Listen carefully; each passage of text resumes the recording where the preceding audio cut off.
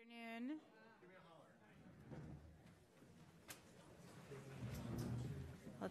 We're all going to get settled.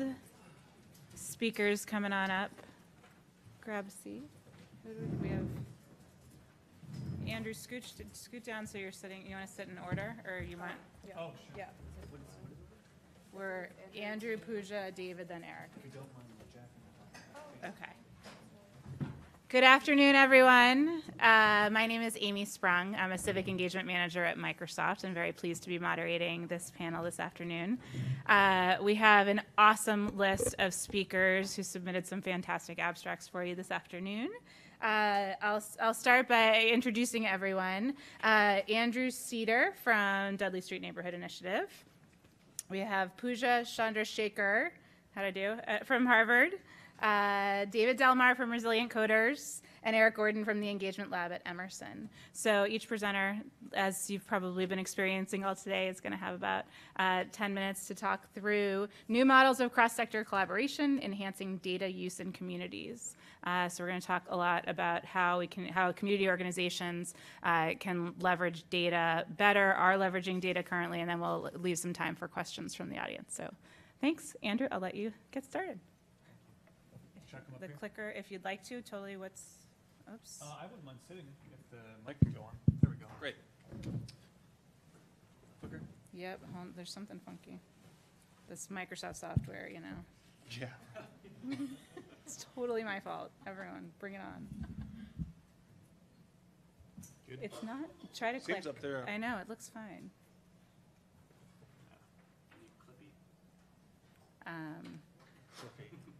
Do we have some technicals? It's telling me, yeah, maybe go ahead and start, but it looks like we need to reboot.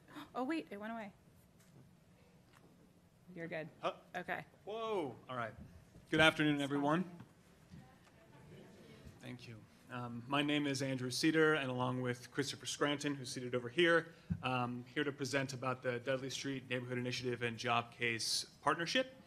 Together, we built a pilot online local jobs portal that's scalable and replicable to other places. The work stems originally from a pitch at the 2016 National Day of Civic Hacking at Code for Boston. At the time, the problem statement was, in the familiar format, how might we use technology to make it easier for young people in Boston to find local jobs? Beneath this problem statement, you'll find a structural inequity that privileges public transit investment for the benefit of residents of wealthy white neighborhoods and their jobs in the downtown core. Simply put, the city's public transit infrastructure, the region's infrastructure, does not prioritize the needs of young people from Roxbury, Dorchester, and Mattapan. Getting around the city and the region is hard enough, and what's more, the algorithms used for searching for local jobs exacerbate this inequity. I'll say it again. The algorithms used for searching for local jobs exacerbate this underlying inequity. Case in point. We've talked a lot about transit today. At the time of the National Day of Civic Hacking, most online job aggregators had a minimum search radius of 5 miles, as the crow flies, as they say.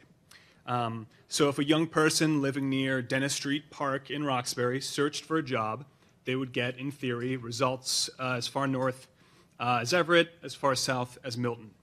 But if you went to one of those job aggregator sites and searched for jobs near Boston, do you think that the search radius would be centered in Roxbury, the true geographical center of Boston? No. It's going to center that search radius around the center of the Shawmut Peninsula, likely at City Hall, which would in turn extend a job search north into Revere. That's why I've got these two different discs here, sort of in Euclidean space, 5 miles from the center of Shawmut, 5 miles right at Dennis Street Park. And as we all know, as researchers and data nerds, 5 miles as the crow flies does not translate into 5 miles traveling on public transit. I did a quick back-of-the-envelope calculation, and a young person leaving from Dennis Street Park going to a job in, say, the Wonderland Marketplace in Revere would actually have to travel 10 miles on public transit, 1 hour each way, minimum, not including waiting for the bus, waiting for the train, delays, any of that. I don't think I need to remind you about how busy our young people are, but it's simply not right to expect a young person to spend 8 hours a week minimum getting to a part-time job while they're trying to succeed in school and, be a teenager. So again, I'll go back to this problem statement. How might we use technology to help our young people find jobs in their neighborhoods? Screenshot for you. So instead of building an application from scratch, the team from National Day of Civic Hacking approached a company whose focus is matching people to jobs and to each other. Job Case. Christopher is representing them over here again. After introductions, collaboration, iteration, we launched this pilot Dudley Neighborhood Jobs Portal, a place for young people and really anyone to go and find local jobs and employers, give voice to their personal employment experiences, which is key, and the challenges there, and to lend support for their neighbors.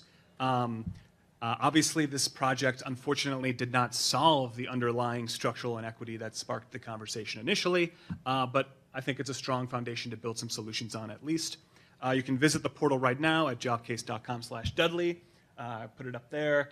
There's a nice photo. I think Travis Watson took that. And to just give you a basic sense of what the portal, what the features are on this. One, it's the local job search with a novel 1 mile radius, which was implemented directly as a result of the DS&I Job Case partnership. On the left side, there's actually two sides here. One, community is sort of the group, the Job Case group that people can join, and then under that is local jobs, and that's a feed of the most recently posted local jobs from local employers. To the right, kind of hard to see with the screenshot, sorry about that, is a site called Conversations, where you can preview recent comments and requests from local job seekers. We at DS&I posted a lot from opportunities at our own office and our neighborhood partners, just sort of offer support like a chat. Also important to note that the platform is independent, has independent functionality, meaning that someone can use it on a smartphone, they can use it on a desktop, and Christopher asked me to note that he went in ground truthed whether this technology works at the Timothy Smith Network's 23 locations in Roxbury. I think that's a really great example of a corporate or industry partner actually going out and trying to build relationships in our communities to see how and why things work. So what did we learn from this collaboration, you're wondering? I would say we successfully found a balance that took into consideration the different starting points of a venture-backed Kendall Square big data tech company and DS&I, a nonprofit. We found alignment on several important areas. Number one, first and foremost, is cultural competency. If you're entering into these kinds of partnerships, I'd argue that cultural competency is as important, specifically for technology companies, as diversity and inclusion. If you're a company or a large organization, the representatives you choose to lead engagements with community partners need to have cultural competency in order to build trust and enable your collaboration to succeed. In our partnership, DS&I had some tech skills in place, just as Job Case's point person had important experience working in nonprofits and marginalized communities. Number two is pace. Respect the different paces of the work. This was maybe the biggest challenge that we overcame, which was being clear at the outset about what is the pace of the work. Believe it or not, big data company moves faster than DS&I. DS&I is a resident-led, DS&I is resident-led, and the community processes that are in place are focused on how to create a space for resident leadership to flourish specifically. These community processes are not built with economic efficiency in mind. It's important to understand, though, that waiting in order to respect a community's timeline was not a shortfall during this process. Adjusting the pace was a strength because it demonstrated that the collaboration genuinely valued the community's input. Number three, I sort of hinted at this earlier. Our partnership is an example of what we might call like creative research and development. Indeed, integrating input from a community-based organization as part of the R and R&D led us to one of the collaboration's major technical outputs, the 1 mile search. The combination of community input and responsive engineering on job cases side led to the development of better human-centered features that more directly empower users on the platform itself. I would say that's a major value add, and I expect the other companies will be playing catch up. So here I have a bullet point about shared resource organizations, which is sort of a collaborative model that nonprofits can use in order to lower costs. I think a major benefit of community-based organizations using a technology platform like JobCase is that the platform provides an opportunity to completely offload the requirement to have an in-house customer relation management system, a CRM. For DS&I, we used the platform specifically to make sure that young people who were working for our summer employment program were able to create and store resumes. This is something they now have permanently. We don't have to worry about upkeeping it over time in DS&I's own CRM. Yeah, again, this is a spin-off of the shared resource organization model where cash-strapped nonprofits pool their resources and share the costs of, for example, an IT contractor. I think to the workforce development folk in the room, there is real opportunity for workforce development coalitions in particular to use a platform like this to reduce technology costs, increase engagement, expand access to analytics, and engage and coordinate larger workforce development strategies. I think that's in the works currently, hopefully. And for those who have experience doing work in communities, what needs to be developed is like an actual referral and reporting process that organizations would get from a platform like this and then ultimately share with each other. This would require a lot of organizing and coordination on the ground. The technology platform itself would not just magically work in this way, but rather its value would be measured by how much it's actually used by people on the ground. Yeah, you can ask Christopher here for more details, of course, but my understanding is that engaging with a community-based organization surfaced important opportunities for innovation within the technology company. Again, this 1 mile search is made, that's product development, in addition to providing an opportunity for JobCase employees to fulfill the mission of the organization. All right, didn't have too much time to fill out this next step slide here. But a lot of open questions right now, I'd say. This was sort of a pilot project that we're happy with. Yeah, a lot of open questions about how to build the foundation of a neighborhood jobs portal. What does this mean? From DS&I's perspective, we're really interested in how to create ways for young people not just to find any job, but quality jobs, and encourage employers to create quality jobs for young people. We did some work with Jobs for the Future. Is anyone from JFF here? Out of curiosity? No. To identify best bet job training programs for young people, which were transit accessible. They led to a job which paid a livable wage. They didn't require a bachelor's degree. They had a clear pathway for professional development. Perhaps, hint, hint, there's a way of using a technology platform like JobCase to boost awareness about these kinds of quality job opportunities for our neighborhood's young people. I mentioned the local jobs referral network earlier. I think there's great opportunity there. And ideally, you know, employers and both young people have a single place they can go to try to find good work. And yeah, more to come. That's all I have.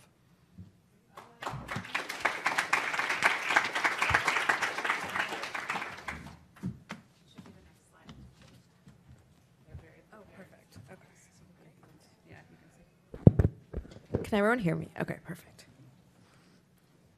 All right, good afternoon, everybody. My name is Pooja Chandrashekar, and myself, along with Alicia Akani, who's sitting over there, are the founders of the Action in Civic Tech, or ACT, Scholars Program. So I'll be talking a bit about, can I bend this back a little?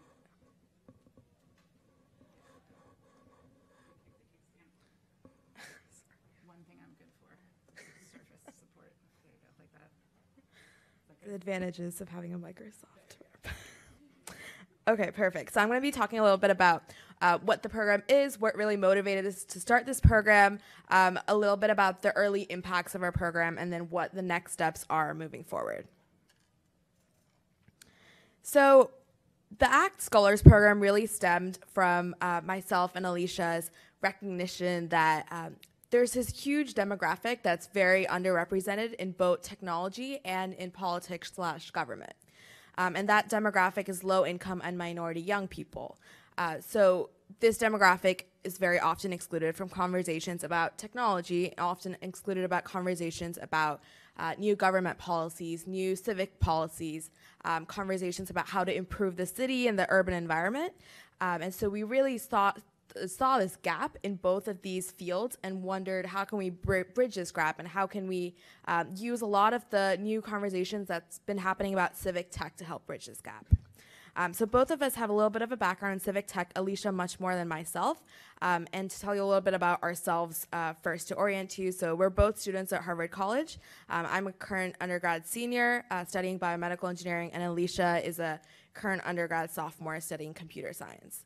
And so both of us had a background in starting tech programs and diversity in tech programs, and we're really passionate about how to use technology to solve civic problems, and how do you specifically look at this this problem of exclusion of this community, and how do you bridge this gap. So our objective, very simply stated, is to teach civic tech and data science at under-resourced high schools.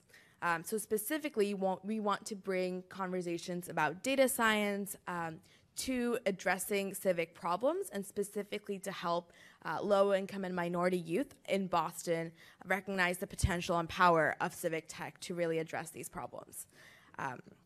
And so what the Scholars Program, the ACT Scholars Program is, and I'll walk you through exactly why it's structured this way. So it's a weekly, semester-long class that's run at Excel High School in Dorchester.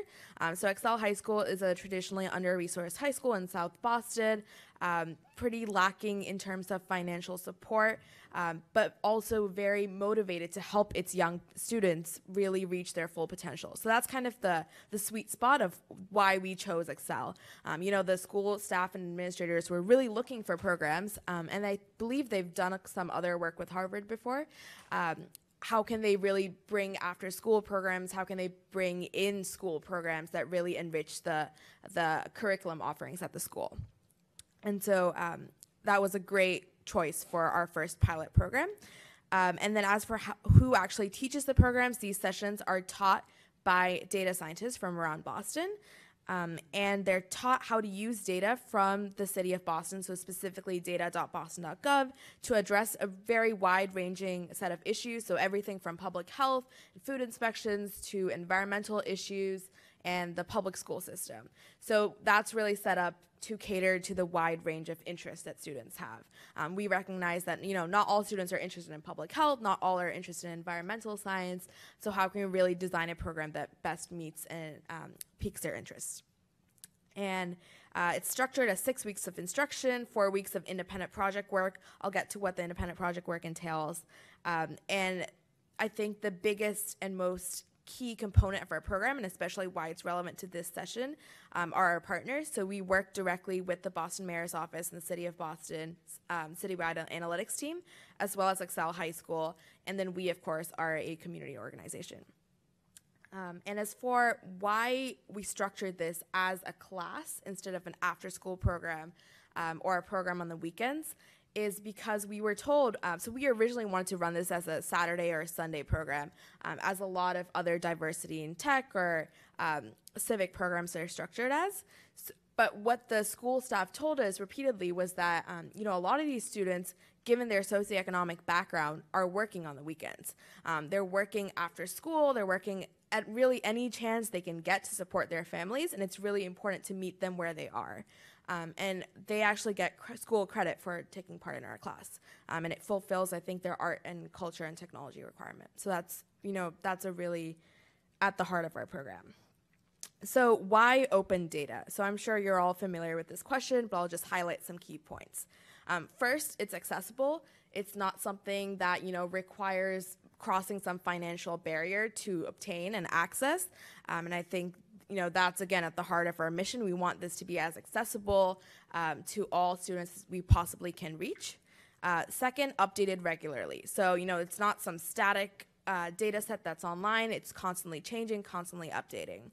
Third, improve citywide transparency. So, by educating young people on how can they harness this data that's available to them, we are contributing to the city's mission of increasing transparency around civic issues.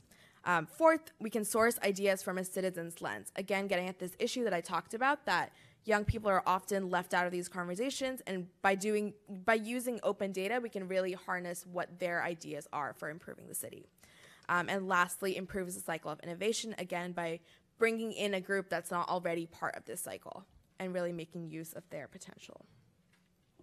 So now I'd like to highlight the school-city nonprofit partnership or cycle that I talked about briefly before, because I think it's very relevant to us here. There's something about bringing in all three of these community partners together and being able to tap into the collective resources of this network.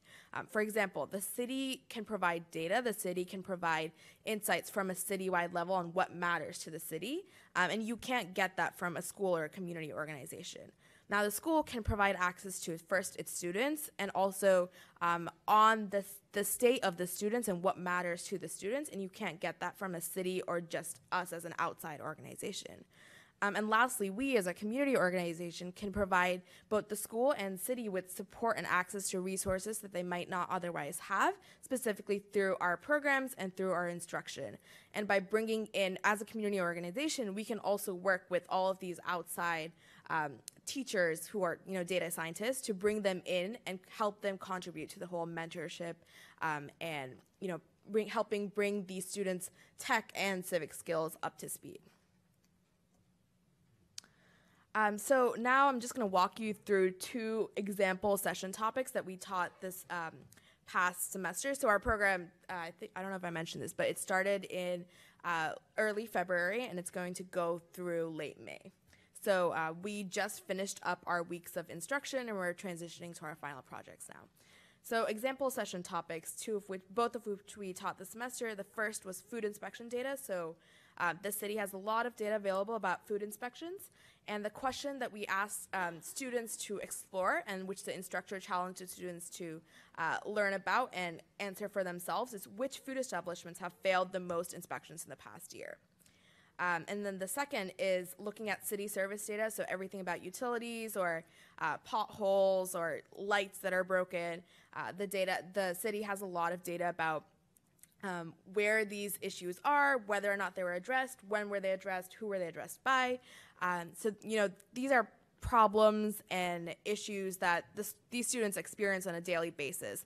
They're annoyed by them, they're irritated, their families are irritated by them. So it's something that has a lot of relevance to them, and they can empathize with that. So we looked at the question, which Boston neighborhoods have the most reported but unaddressed city service issues? So a really interesting question for the students to think about. And I just wanted to touch on these to give you a sense of how do we kind of structure this session to not just give them this data set and have them kind of like go off on a tangent with it, but also to help them brainstorm what question to answer. So we usually don't give them these questions ahead of time. We help them work to that question. And I think there's a lot to say about that process of brainstorming as well, which will undoubtedly help them in the future. So I said we're transitioning to our final projects now. So I have a couple up here. And so we're going to actually give the students some time to pick these projects either in the course of the coming week, whatever really piques their interest the most, and they're going to work in groups on these. So for example, these were directly provided by Boston's citywide analytics team, by the way. So really, again, getting at that idea of what matters to the city and how can the students' work actually contribute to improving the city's mission. So how does the city use energy? How can you look at commuting in Boston? And how can you look at Boston Public Schools in terms of school improvements?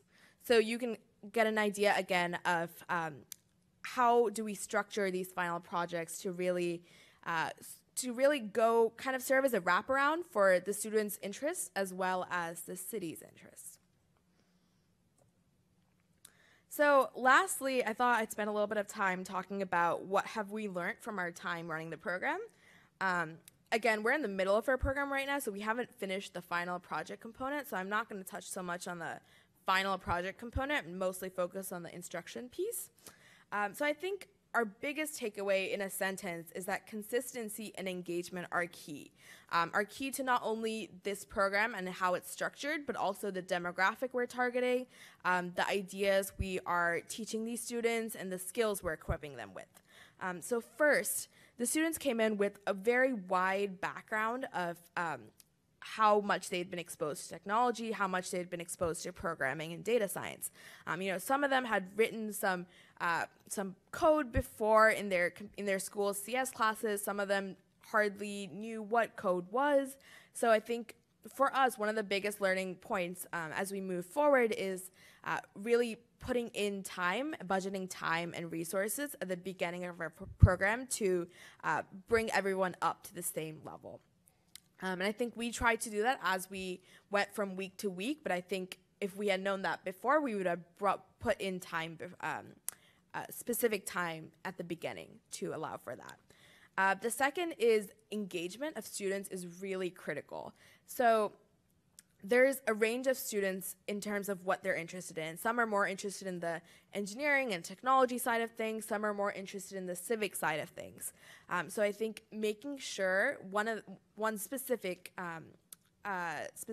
learning point is making sure that we make the civic piece of each class very, very upfront at the beginning of the class. So for example, many of the students were interested, in the food inspection bit and how are food inspections conducted, why are they conducted, how does the city benefit or lose from them. And I think instead of putting that as a kind of doing that at the end of the class or doing it kind of woven through the class, making sure that the civic piece is at the forefront of how we're teaching these classes and how they're thinking about each session is really critical to driving student engagement, because at that point in their careers, in their academic lives, they're really interested in the questions.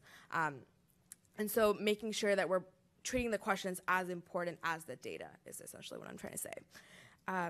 And additionally, consistency in terms of week to week. So how we structured it, each data scientist can teach their own session, essentially. And we told them that we'd help them think through their curriculum to make sure it builds on the previous instructor's curriculum.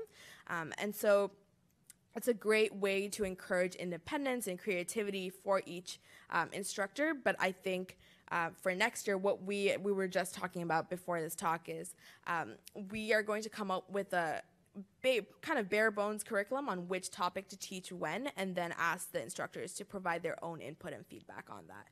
Because I think having us think through this longitudinal curriculum is really important for ensuring that there's consistency from session to session, because that was sometimes lost when each instructor brought their own teaching style and their own interests to each week.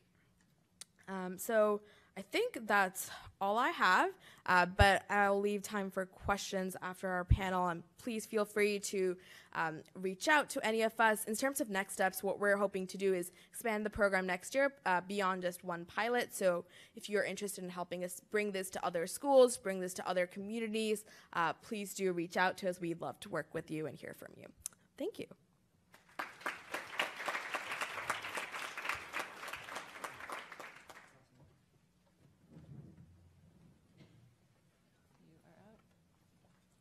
Cool. Thank you. I know, I'm doing a lot here. Wow, this is impressive. There's a lot of cool stuff being done. My name is David Delmar. I'm the founder of an organization called Resilient Coders. We're a nonprofit coding boot camp. Most of us are familiar with sort of the coding boot camp craze. So unfortunately, not everyone can shell out the 18 grand to attend a coding boot camp. And so we work explicitly with communities of color and low income in Boston, and we bring them on this sort of super intensive 14-week program, and then at the end of it, connect them with employment opportunities. So this is Dunya. She's one of our sort of earlier alumni, and she's now a full-time engineer, and she's a huge presence in our alumni community. People tend to assume that we do this work because we love. I'm gonna raise this up a little bit. There we go. So people tend to assume that we do this because we love coding, we're passionate about computer science. That is not the case. We do this because that's where the jobs are. We communicate to our employers and to our students, look, if tomorrow what's big in Boston is like prosthetics manufacturing, guess what? We're going to be resilient prosthetic manufacturers, right? So we're doing this 100% for the jobs because that's where the jobs are at right here in Boston. And I know this is kind of sometimes hard to communicate here in the land of the famous 3.3% unemployment rate. But in Dorchester, right, if you account for actually what is the real unemployment rate, including people who have stopped looking for work, that number is at 27.8%. And that's right now, right? Let's take a minute to talk about the future of work, right? Because future of work is a big buzz topic in the tech community. Now, you may or may not know that the most common job among American men of color is driver. And among women, it's retail associate. So what happens when those jobs disappear?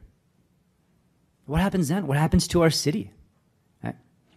So we know that the jobs don't disappear, right? Most of us, like the data people, and actually the jobs don't disappear. They change, right? They change. And along with that change comes some level of training, right? And we're in a situation right now where the jobs have changed, but we're not doing the training necessary to make access to these jobs equitable. I believe every generation hears a call, right? And I think that the call that we are hearing now is for equity and access to these jobs. Equity and access to the jobs that are going to survive this next wave of automation. That is why we do what we do at Resilient Coders. And so we partner with a lot of employer partners and with a lot of sort of sourcing organizations that send us potential students to go through this intensive program. And we spend a lot of time with our employer partners talking about, what are we talking about when we say equity? Because our employer partners often have different notions of what we're talking about. So I have put together for all of you a comprehensive list of what is and what is not equity. These are the conversations that we have with a lot of our employer partners. We're not interested in your meetup, in your discussion, in your blog posts, and your tweets. We want jobs, right? We have a lot of uncomfortable conversations with employers where they say, we're going to send you some people to volunteer. Great. Hire our students. And again, the reason we do this is not just to give people access to the education. Computer science is fantastic. We do this because of the jobs. And so if people aren't hiring our students, it's imperative that I invest the time to find out why. And I understand whether there are sort of risk factors that our employers are seeing, right, and mitigate those risk factors. So one of the things that we're starting to do now is we're experimenting with a new model that people aren't quite really doing yet for the most part. Wow, this did not really survive the transition well to a slide. So I'm a designer, and I love making very small, classy, and completely illegible text. So I'll just tell you what's on here, and you can use your imagination and pretend that you can read it. So the boot camp is 14 weeks long. It is very intensive, and it is infused with what our employers are looking for. So we basically just went to our employers and said, just give us the job description. What are you trying to hire for? And we kind of find the center of the Venn diagram of the technical aptitudes, and we teach to that. And then after that, they go through the 14 weeks, and we involve our employers as volunteers, as mentors. And by the way, this is why we don't really do a lot of recruitment of mentors, because we do our recruitment of mentors from among the employers. Because, by the way, there's no better way to find someone who's going to be a good asset to your team than to sit with them elbow to elbow when they're working their way through a problem, and you get to see how it is that they think, and you get to be a part of that and get inside their heads and think, all right, well, if this is how they're going to think about, JavaScript or whatever, how are they going to sort of translate that over to another core skill at the company? And so after they learn those skills, they do an apprenticeship, usually. And I'll come back to why I'm saying usually here. But they do an apprenticeship, and it goes for about 4 to 6 months. And we do this in partnership with the employer. We have a shared understanding of what success looks like. We try to be as clear and as explicit as we possibly can. At the end of 6 months, this person will have been successful if blank. If they will have created an application from scratch, if they can lead a presentation on object-oriented programming, if what? Because then we, the staff, can team up with that individual and with that employer to make sure that we are staying along what we call the path. And the path is just our way of acknowledging the fact that we keep learning on the job, right, during that first job. And so we say to our employers, we're going to be on top of you. We're going to call you. We literally communicate with our managers every week to ask them how this individual is doing. Because we want to make sure that we understand and we can be an ally and make sure that that person is successful. So that at the end of that apprenticeship, they can convert to a full-time job. Now, the reason I said usually earlier is because we're at kind of an interesting phase right now where some of our employers are just completely leapfrogging this and just hiring people full-time, which is a great conversation to have with the companies that have been sort of leapfrogged. But we, of course, want to provide on-roads for the other students to do this apprenticeship right into full-time hire. And so we are in what I like to call the relentless pursuit of better. Can you read this one? All right, cool, you can read this one, kind of. So I like to do what I call the tour of why not. So the tour of why not is kind of what it sounds like. I just go and I speak to employers, especially employers that have expressed interest in hiring out of resilient coders, but didn't quite. And I ask, why not? So based on that conversation, we influence our curriculum. By the way, every boot camp that we run is different from the one before because we believe in just existing in a constant state of self-disruption. So we come from sort of the tech startup world where the way you build product is with sort of a series of failures, right? You build, you measure, and you pivot. And you build and you measure and you pivot. So that's how we run our program. So a big part of the build, measure, pivot loop is understanding why not.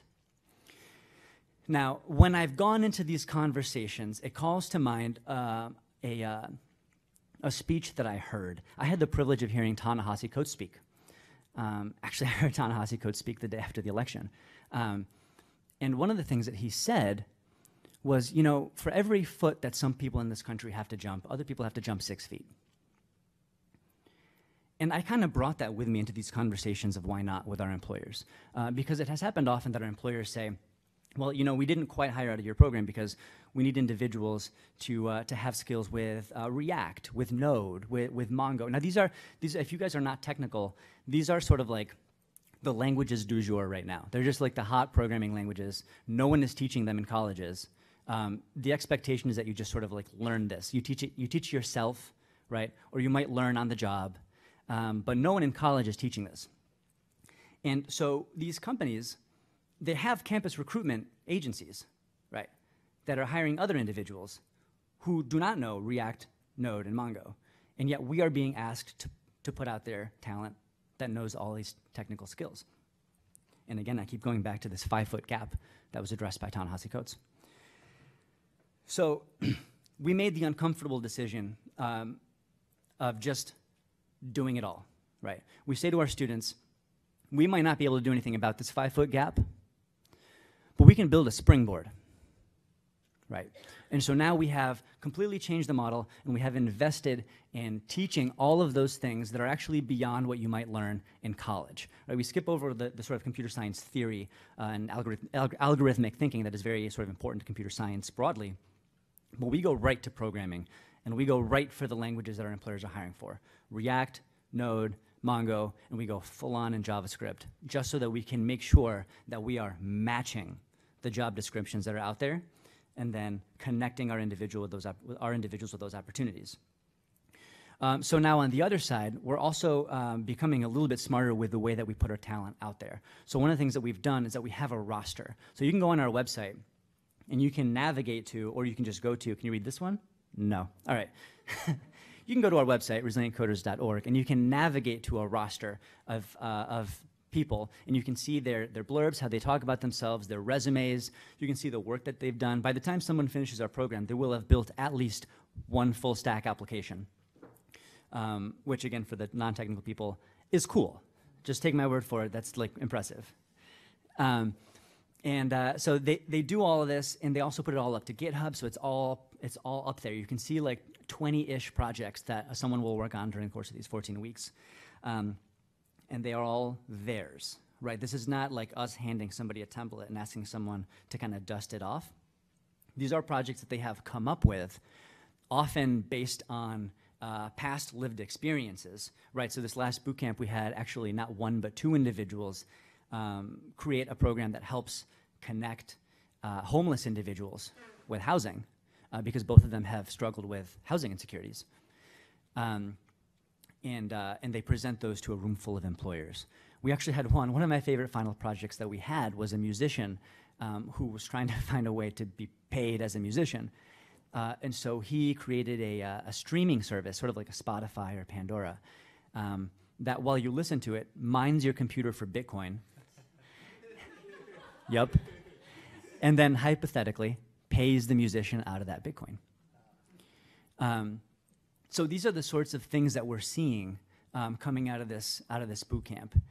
And so now we have all these tools that we put them in front of our employers and say, all right, here are the individuals you should hire, a 1, 2, 3, talk to this person, that person, the other person, here's everything about that person that you can find. And mercifully, we're at a point now where we finally have more interest in our students than we have students.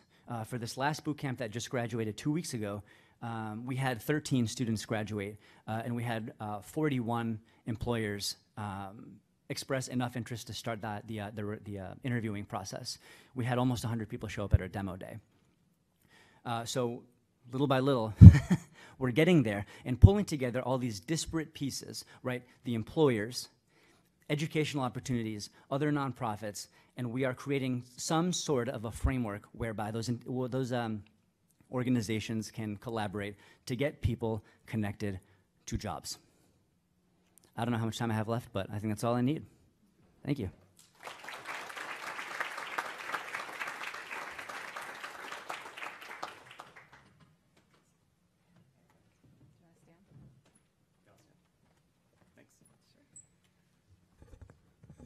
That was great. Thanks a lot for all these talks.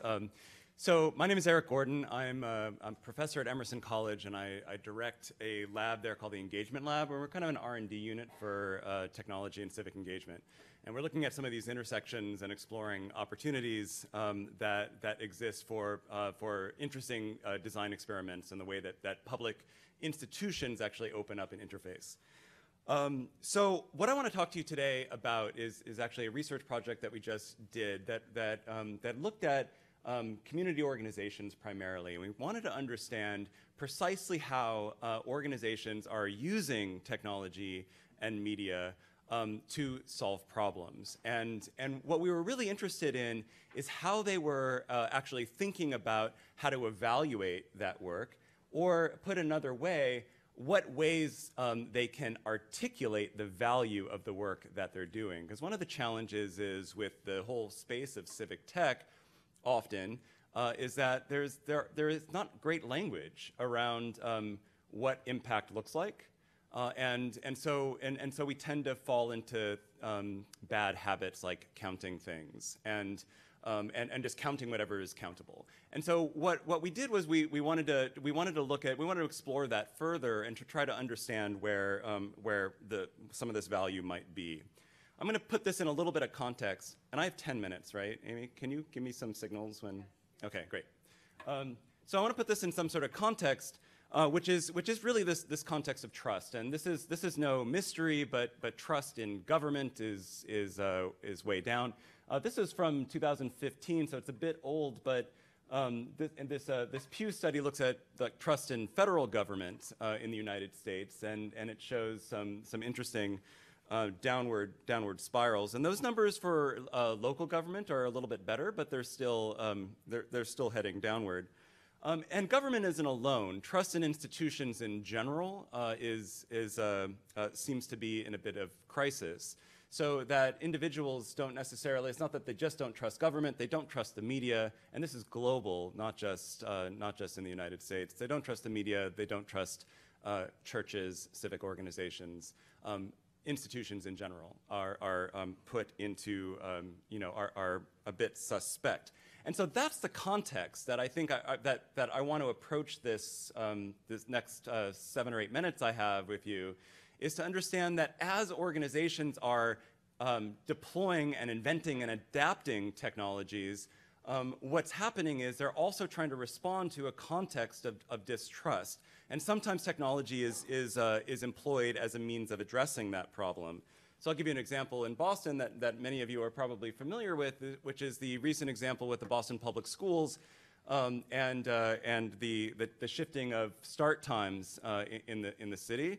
And this was a technological solution that was incredibly smart. That incredibly smart technological solution that determined new start times in the city was met with a whole lot of anger. And what's interesting about this is that parents and families and school employees gathered at the BPS headquarters to protest these changes. What was really being protested was the fact that no one really consulted them, or at least they felt that they were not being consulted. And these changes were made because of a smart algorithm, but they weren't made in any kind of collaboration or conversation with the people that it impacted.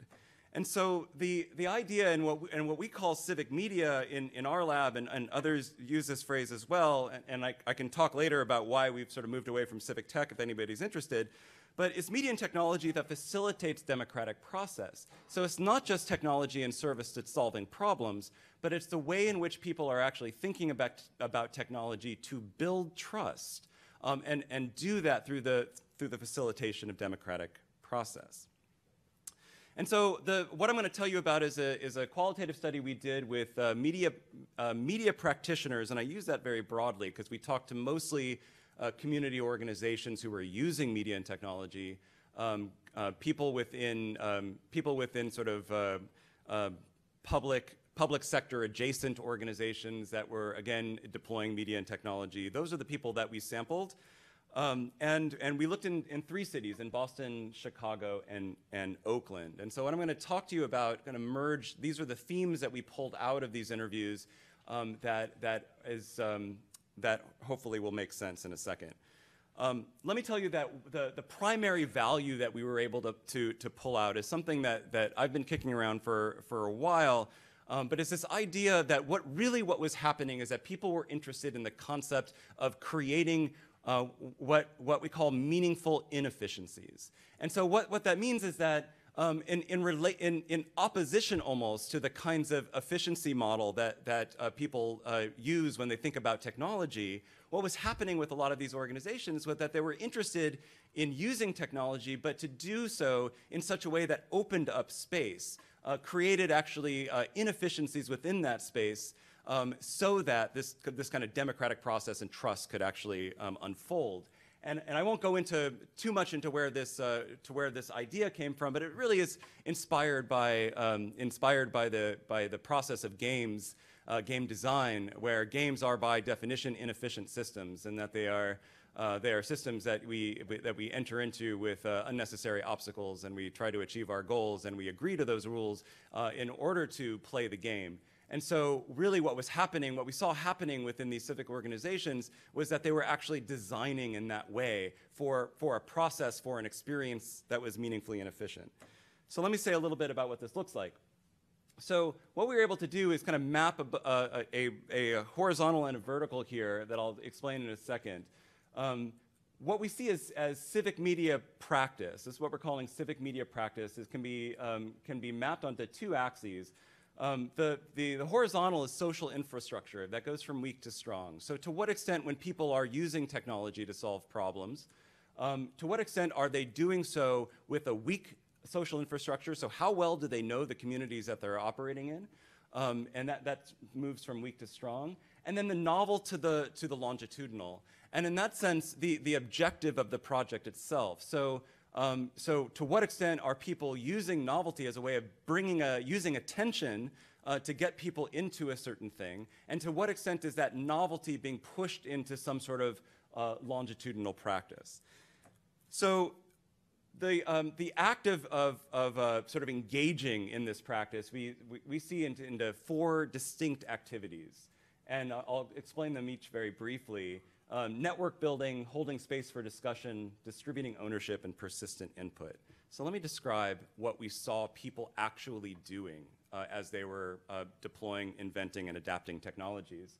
network building, and this was mentioned by several people on the panel, that the goal of a lot of this work is to actually building networks, which is the act of convening either in person or online for the purpose of social connectivity. It seems really mundane, but it's actually interesting is that when people talk about the work that they're doing with technology, this is the value that they consistently point to, is the way in which that technology is bringing people from diverse backgrounds together.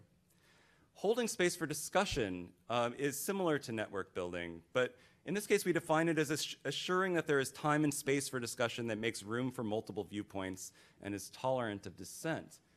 In this case, it's about, again, taking that opportunity to adapt what may be an inefficient process to assure that the appropriate people are in the room and then that room is appropriately tolerant of dissent. That's a lot of work.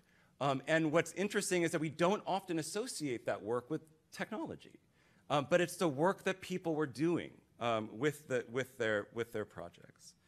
Distributing ownership is something that was a value that seemed to be pretty well adopted. It's the idea that the designer or convener takes time to build capacity of all stakeholders to reproduce or modify designed activities. So in this case, this is the way in which people were engaging in these projects in such a way where the use of the project or product would leave people with some kind of capacity to continue that work beyond when the designer or the convener leaves.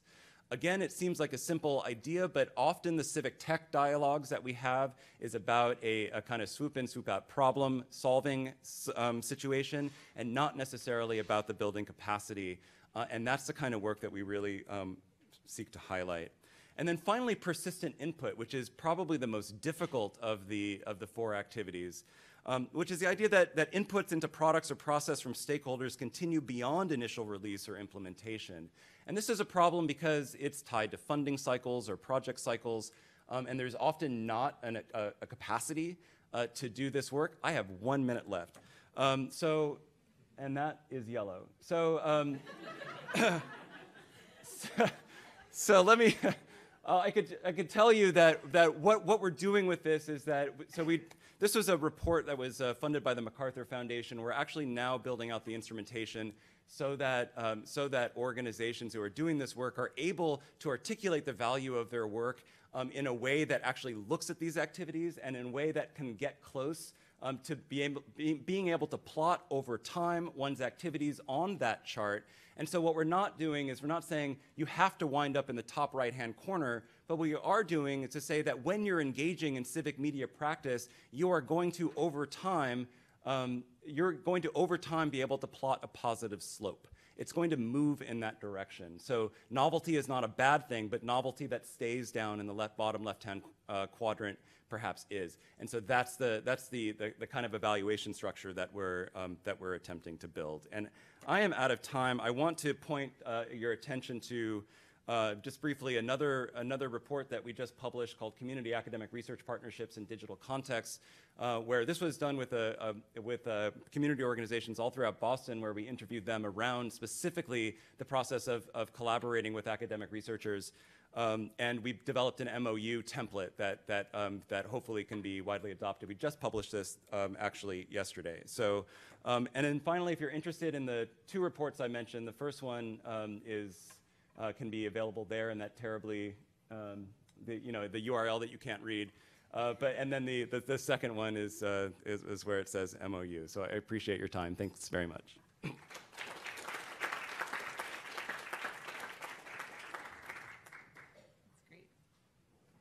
Thank you, everyone. So we have about 10 minutes, I think, for some questions. I'll take the first one, and I wanted to direct it, I think, at Eric. And this came up on our prep call, was something around what's the responsibility of the research community to really help organizations in using data? Softball related to the MOE, the document, the report that you just mentioned, but maybe you can comment on that. No.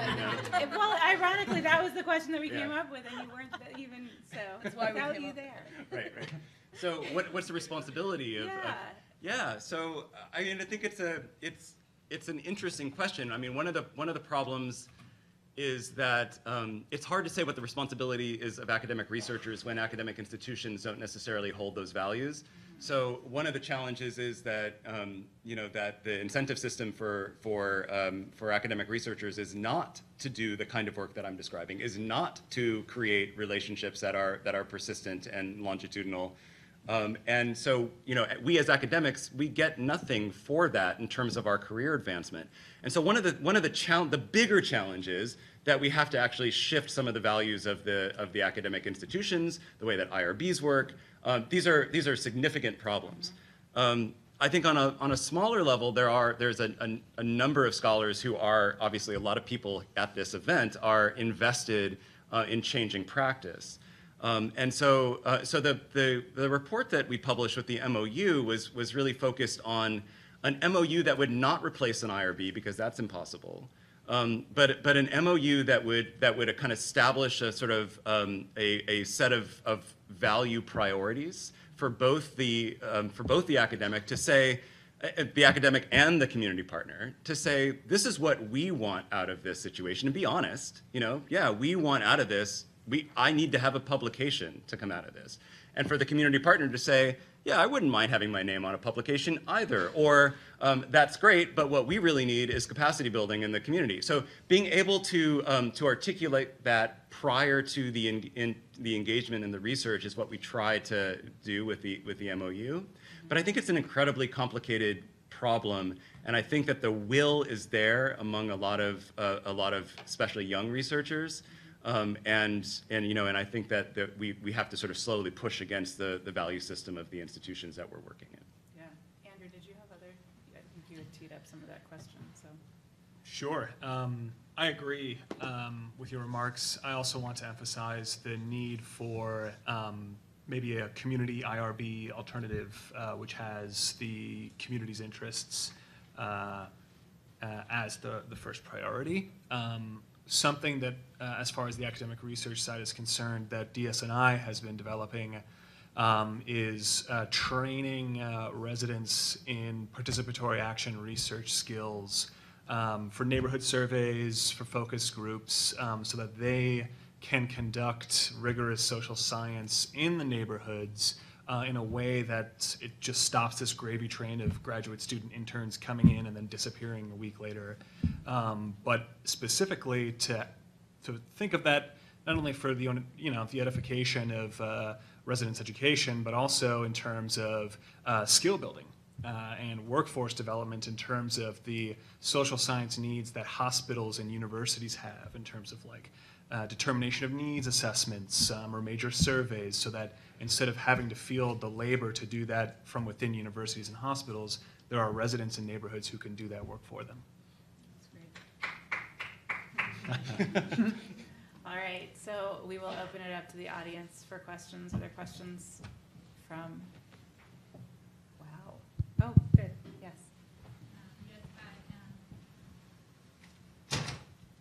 Really amazing presentations. Thank you. So I was on the panel in the morning, and we were like the big data projects panel, if you guys were here at that time.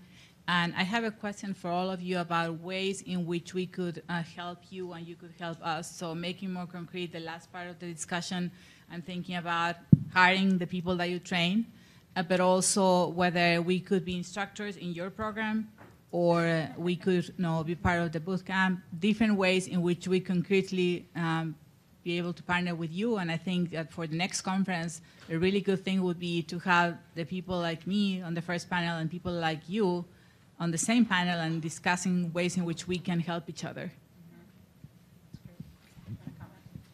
I'll jump in on that. Yeah, there are like 42 million ways that we can partner up.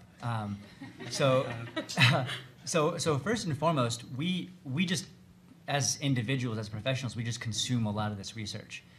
Our chief of staff, Rui, in the back, and I have like a kind of like a research book club of two. And so this stuff really informs what we do and how we tackle different problems. Now, we've also done some of this stuff. We were hired by a cultural anthropologist at NYU to build one such tool. and I will tell you, you guys should check it out. This cultural anthropologist from NYU got his hands on a really interesting data set, which was life insurance policies that were taken out on slaves in the antebellum South by companies that still exist. And so this professor kind of came to us and said, what can you do with this? And we hired our own alumni in a squad that we call Resilient Lab. Resilient Lab is an agency that we run that employs some of our alumni. And we gave them this task to work on. And they built a heat map in which you can just see where these policies were taken out on highly skilled slaves, and right down to the name of the individual. And of course, the policyholder and like the company, you can see like, you know, John from Savannah, Georgia was a cook, and his life insurance policy was underwritten, or was through AIG, right? Now, our students are prepared to go out there and work a tech job for the sake of starting their careers, but what they really want to be doing is contributing to discussions like this, right? They want to be at this table, right? They want to be part of moving the ball forward in surfacing some of these massive social issues. And so when we come back to our alumni and say, hey, what if we work on this project where we can surface some of this research that's being done, they love that. I would love to do that. So I'll jump in on that as well, especially what you just mentioned about, you know, these students really want to be at this table and really using tech just not for the sake of tech, but for actually solving real social issues. So for our students, you know, younger age, but specific ways to partner with organizations and programs like ours are, you know, through mentors, as well as providing us with projects to work on. We're always looking for new projects. And additionally, at the age group that we're working with, high school students, you know, internships do matter a lot to them, and it's not just like a concrete internship, like a project they can use. So a lot of our students have come to us and said, can we use the projects that we're working on as final projects for this class, and can we put those on our resumes? Can we use those in our college apps? And these are students that really do want to aim high for the colleges, and we've had conversations with them about why they should apply to Harvard. But, you know, these are concrete ways that they can actually improve their application and show not just colleges, but companies that they actually have the skills and the way of using these skills for actual impact. And so working with, you know, academics, research groups, community organizations, we can really give them those experiences that they can take to the next level. And I want to throw out there real quick, sorry, Aimee. Go ahead. I forgot to mention where you could find our application that I mentioned. You can check out treasuryofwearysouls.com. Thank you. And I want to flip it a little bit on its head, and for the community organizations in the room, wanted to point out Mike Shields and give him a chance to talk a little bit about the resources available as a data consultant from BARI. Hi, everyone. My name is Mike Shields. I am with the BARI team, so I hope you've been having a good day so far. I know I have. But I am BARI's data consultant. Through the generosity of the Miller Foundation, BARI created this position for community organizations and nonprofits. We recognize as well that more and more people are speaking data, and there are groups that are being left behind. So part of BARI's mission to make everyone sort of more data literate is we offer this free service to anyone, individual or organization, who is looking for a way to become more data literate or learn more about how do I make my program or project have more of an impact or learn more about the population I want to serve. So I just want to throw out that resource that we are ready and available to help you at any point. So. Thank you. One more question from the audience.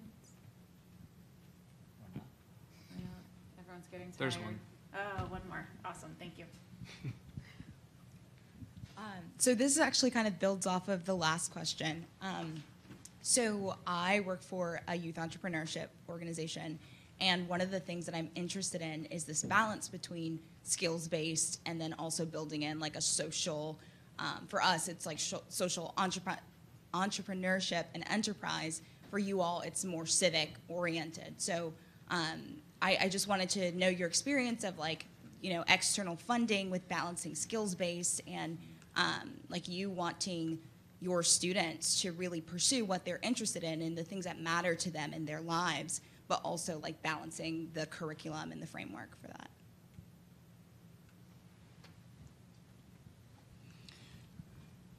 That's a great question. So our focus is very narrow. Like it started off being like we're just gonna enable people to build what it is that they want to build. We decided that we were gonna have the singular focus, and that's job placement. Now that said, whenever we can and however we can, we try to allow for some sort of individual, creative, and typically social expression. My favorite moment in which this happens, at least at Resilient Coders, is that the way that we recruit, we don't believe in tests. We don't test. And so the way that we recruit is that we have one-day-long events, one-day-long hackathons, during which people can identify social issues that they would work to solve if they had these sort of technological superpowers. And so the stuff that comes up on the board, so we do these several times a year in order to recruit for students. And the stuff that comes up on the board is, it's really compelling. Sometimes it's amazing, sometimes it's disheartening, but a lot of stuff comes up, and it's an opportunity for students to say, look, this is what I care about.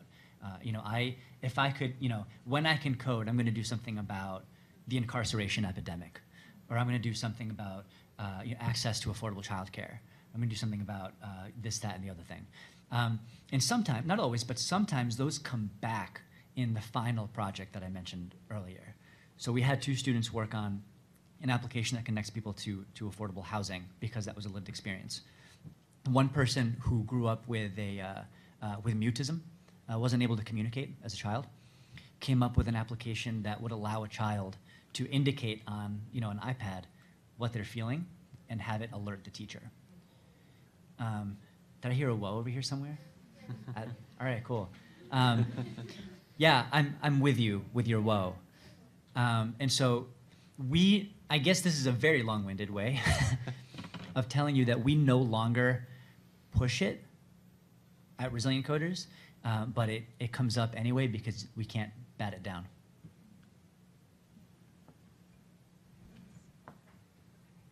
So to close out, I'm going to ask each of the panelists to throw out one ask, thing you want to share. What do you want this audience to do? Go to a link. Have at it. What would you like this audience to know about you, your organization, or something that you wanted to share today?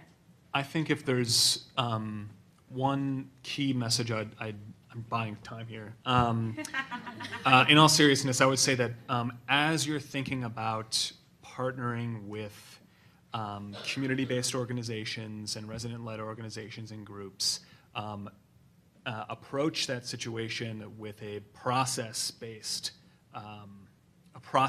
attitude, a relationship-based attitude, as opposed to one that's just purely transactional. That's great. Pooja? All right, so more concrete, that's an awesome, I don't have as deep of a comment as that.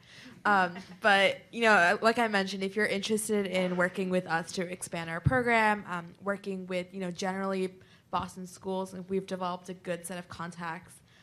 If you're interested in your organization, bringing civic tech or generally civic or tech as separate entities to schools, to Boston high schools, definitely reach out to myself or Alicia. I'll be up here. I'm happy to share my email or contact information. So definitely do reach out to us. Thank you. Hire. So hire, if you can hire engineers, hire Resilient Coders. If you cannot hire engineers, one other thing, there's 1.5 things. I would say that we tend to be finger waggers, right? Well, if those people over there were to do something, and so that's something that we have encountered a lot while building and developing our own program. And so I'd encourage people in this room who are building and developing their own programs to avoid finger wagging and say, well, if those people over there would just get their stuff together, this would be fine. Own it. And I would say that to not forget that the value of technology is relational, and we have to be more conscious of that and understand that the work that we do is not just about problem solving in the moment, but about cultivating long-lasting relationships. Please join me in thanking our speakers.